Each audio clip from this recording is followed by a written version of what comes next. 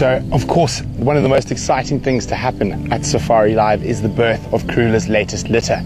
And the day before she gave birth, we were lucky enough to be there, and we started seeing some different behavior, slightly uncommon. She kept returning to this narrow, shallow cave in one of the river systems, and every time she would pop out, she would go urinate. She looked hot and heavy, but she definitely wasn't full of food, and we did slightly suspect that she might be on the point of giving birth. The next morning, we went to that little cave that was in the riverbed, and we could just make her out. Look at that, there's a tiny, tiny leopard cub. Karula has given birth overnight. We are going to not stay here very long. I'm just showing you guys very quickly, and we are leaving.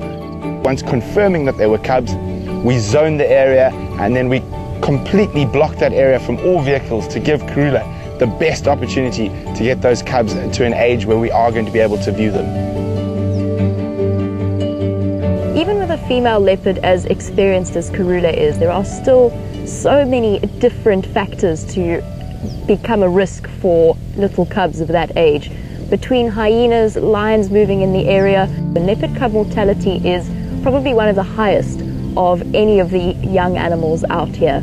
At one point it looked as though she didn't have cubs anymore, and it was terribly distressing for all of us. She didn't seem to be returning to one specific place where she had a den site. We were starting to worry about building up false expectations and to get our own hopes up.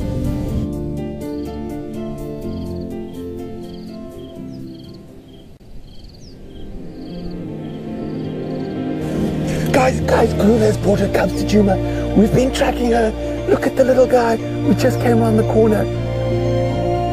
We're just going to keep very still. Isn't this amazing? We came around a blind corner, and there they were. She was leading the cubs back to a kill on Djuma. And of course, absolutely ecstatic that we were.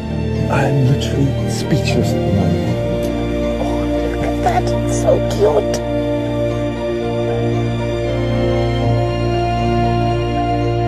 Now, a hugely controversial thing around here when we get new leopards is the naming of them. And in this case, that honour falls to Taxon and Aubrey, the senior rangers of Djuma.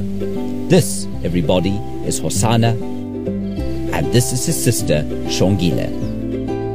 Xongile means exquisite, while Hosana means little prince, and what perfect names those are for Karula, the queen of Djuma's little cubs.